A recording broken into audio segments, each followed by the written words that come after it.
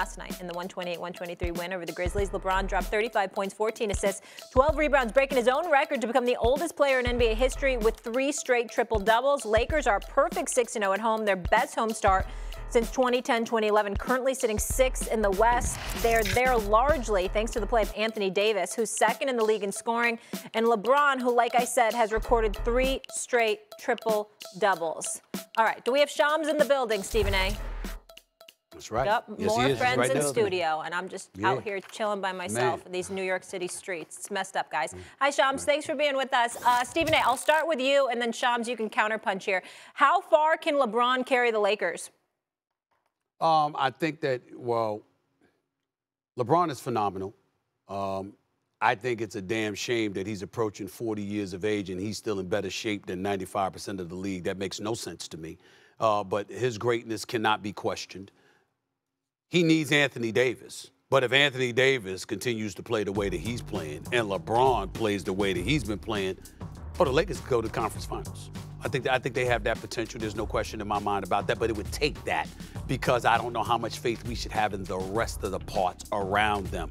But LeBron has been absolutely sensational, particularly at home, the way that they've been playing right now, winning, the games that they've won at the Crypto.com arena. But it would take that sustained level of greatness in the postseason I'm talking about, Shams, along with Anthony Davis for him to go to the conference finals. But if both of them are on their A game, yeah, they could pull that off. If both of them are on their A game, and if they're healthy, this team has a chance 1,000%. We're never going to see. Has a chance for what?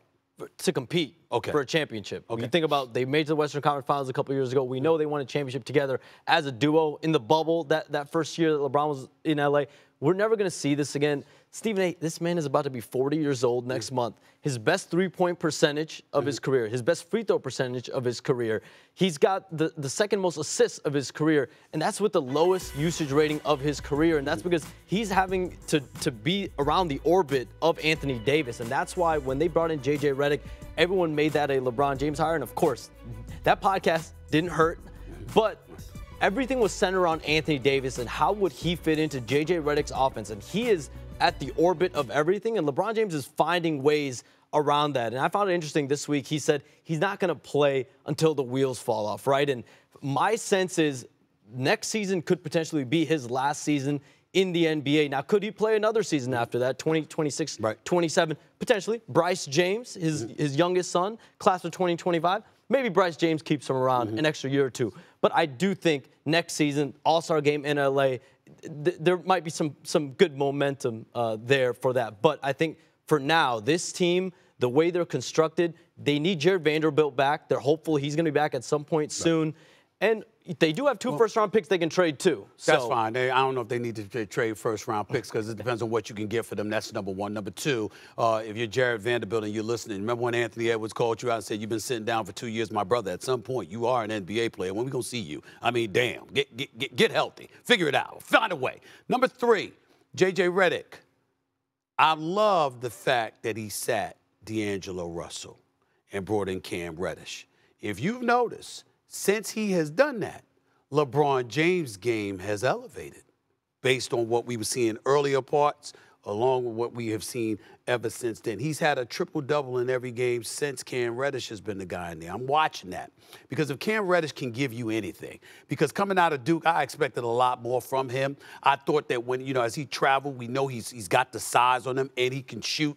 If this brother's going to go and he's going to be formidable, that helps the Lakers as well because we didn't anticipate seeing that, Shams, but I like what I'm seeing with that, and I like the fact that J.J. Redick made that move. And last season, when they pulled D'Angelo Russell from the starting lineup, there was so much angst around this organization, they put him back in. I think J.J. Redick, the way he's operating, he's sticking to his guns, he's sticking to his principles. He feels like this is the best approach for this team moving forward, and I don't think he's one that's going to sway. This is someone that has brought a lot of accountability there. He's broken a lot of clipboards so far in training camp in preseason. He is someone that he's going to stick to his guns, and this is what he feels strongly about. I love Dalton Connect. I love that man coming out of Tennessee. I watched him in the NCAA tournament. I knew that he was somebody. I love the fact that the Lakers got their hands on him. That was great. I love the attention to detail that J.J. Redick is displaying and the fact that he's going to hold cats accountable. What I don't expect is for LeBron James to continue to shoot 46% from three-point range. We know that's not going to let him. Now, stop that now. As great as he is, 40, we know 41, 42. I said 46. It's going to drop. Damn right it's going to fire. It's definitely going to drop. That's high. We know that's not going to continue. Let's go to the East. Not being a pessimist. JJ's my guy. I mean, a little bit. You are, but that's okay. Right. Do you feel like it's too early to say the Sixers are in trouble? No, it's not too early to say they're in trouble because they're in trouble because they're injured. And if you're injured this early, why would we believe that you're going to be healthy? Think about it. Tyrese Maxey is definitely a star for this team. Paul George is your third option. We know what he's capable of when he's on the basketball court. He showed us the other night when he had 29 and 10. But in the end, this comes down to Embiid. If Joel Embiid is on the court and healthy, the Sixers can beat anybody. If Joel Embiid is not on the court, the Sixers can lose to anybody. It's just that drastic of a discrepancy. And so for me, to look at Joel Embiid and to look at Paul George and to see how important those two components are, but knowing their history of injuries is what it is. And then you see a Cleveland team not just gifted but young. The Boston Celtics, not just champions but young. The two faces of your franchise are 28 and 27, or about to be 27 respectively, in Jaylen Brown and Jason Tatum, but not necessarily in that order. I'm just looking at it from that standpoint. The Knicks, you got Karl Anthony Towns down out there dropping 46. Eventually the Knicks going to get their stuff together offensively as well. I just think that the Sixers are in a bad spot right now because they're relying on experience, age, and praying for health more so than anything else. That's hard to have faith in. They need these three guys to get back on the court. And I think Friday for Tyrese Maxey, hopefully doing more on the court. Right. They need him back in the lineup, of course, but he's got to take time. He's got a hamstring injury. You have two guys dealing with knee injuries. It's to your point, the health is the major thing. And you have two guys sitting the back-to-back. Medically, they're not cleared yet to play back-to-backs. Right. The league, the Sixers, they all know it. And so from a medical perspective, getting them on the floor, and I've talked to people around Joel Embiid in the last few days, he knows the urgency is there. Those three guys need to get on the court. They need to prove that they can play with each other and build that chemistry. The interesting thing, Molly, that everybody needs to watch out for when it comes to the Philadelphia 76ers, you watch when Joel Embiid came on the court the other night and hit 2 of 13 shots. Everybody was looking at it offensively. Look at the lapses that took place defensively. He couldn't guard anybody. He was scared to move. If you're Cleveland, if you're Boston, you're launching threes, but you're also pushing pace. So as a result of that, what are you doing? You're going to make the Sixers run. What's the biggest problem for Joel Embiid and Paul George? Making them run. That's a problem. If teams are going to make you run, that ain't going to help your knees. Take it from me. It ain't going to work.